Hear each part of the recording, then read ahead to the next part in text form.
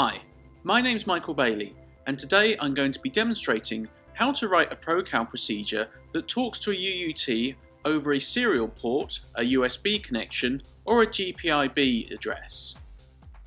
In this case, we're going to be talking to this 34401A over a GPIB interface provided by National Instruments.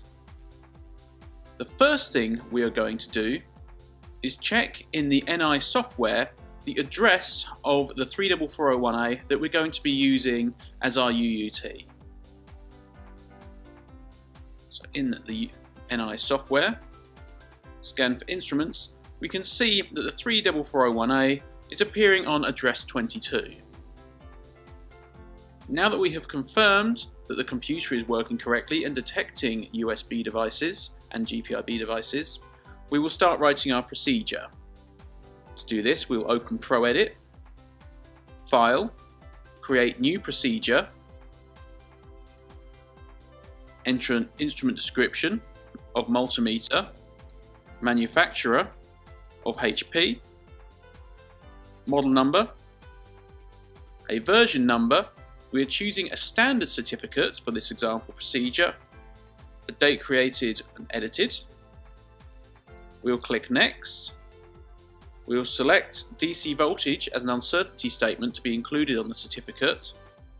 And down here, where we have a line saying Instrument 9 reserved for unit under test, we will click Enable. This enables us to write a procedure without directly referencing a UUT address and allows us to configure that at runtime. So clicking Next, we will select a test type of meter, test function, DC voltage, test title of 10 volt DC range, a value of 10 volts, an accuracy, for example, of 100 ppm, and a test value decimal places of 5 decimal places.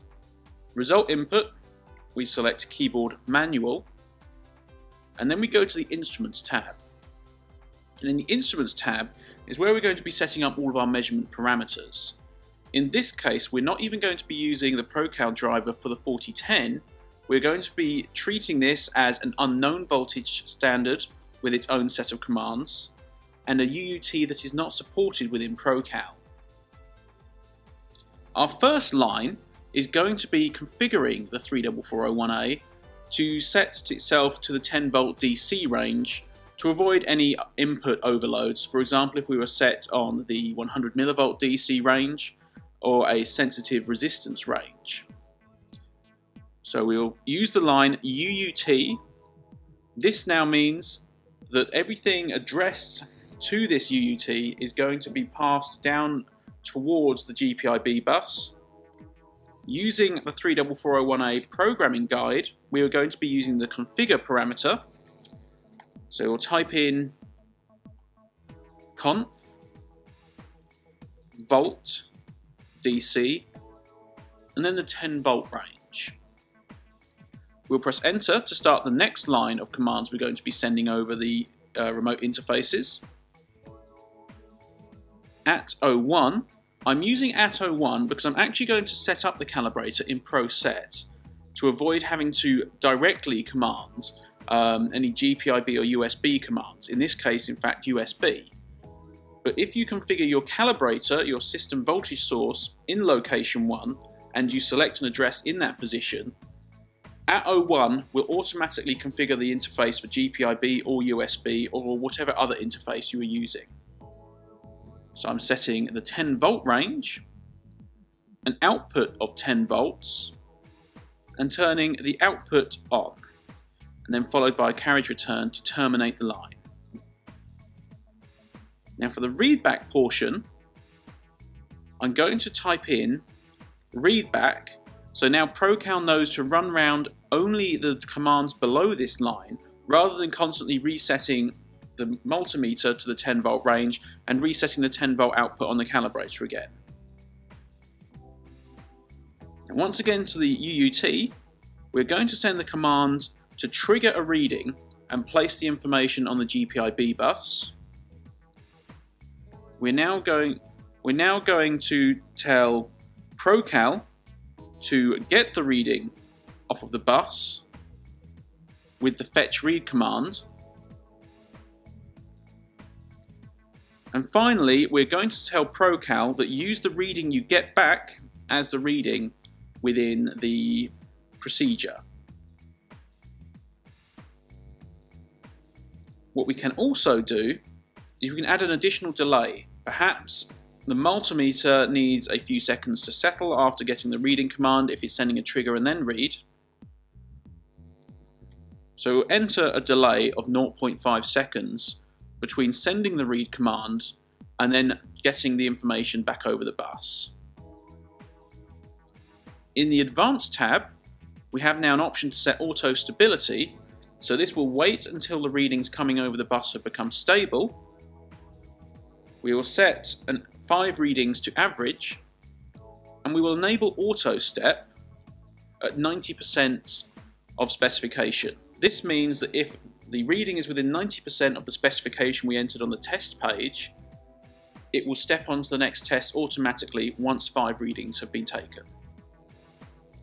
We will now copy this test, insert a new test, and modify for a 5 volt setting. So in the test, we will set test value to 5 volts. In the Instruments tab, we will modify the DC voltage source to output 5 volts, and everything else will remain the same. As you can see, ProCal has automatically updated the accuracy based on 100 ppm or 5 volts. We'll click done, and now we're done with ProEdit. I will now configure my calibrator, my voltage source, in ProSet. So going to File, Edit Instrument Traceability. At the moment I have an example calibrator set, but we have the 4010 selected.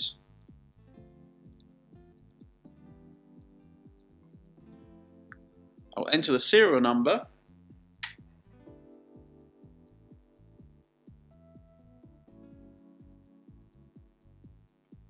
an example certificate date, and I will clear out the GPIB address. As ProCal has automatic detection of devices on the serial or USB ports,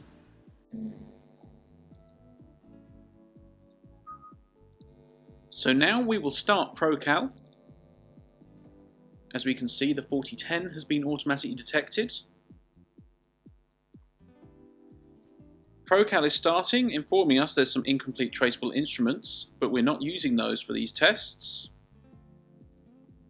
We'll search for a procedure, select the latest procedure that we have written. Traceability information is informing us it's going to use the 4010, as well as our uncertainty statements. It has now prompted us to enter a UUT address. So we select GPIB address and 22. We're unticking the auto safety prompts and run calibration tests. We'll enter an example serial number in calibration interval and click As Found Readings. As you're now seeing, the 4010 has been set automatically, as has the 34401A, and we are taking measurements over the GPIB bus in just a matter of minutes. Thank you for watching this short video. For further videos or information on our products, please visit our website at www.transmille.com or visit our YouTube channel at www.youtube.com/Transmille.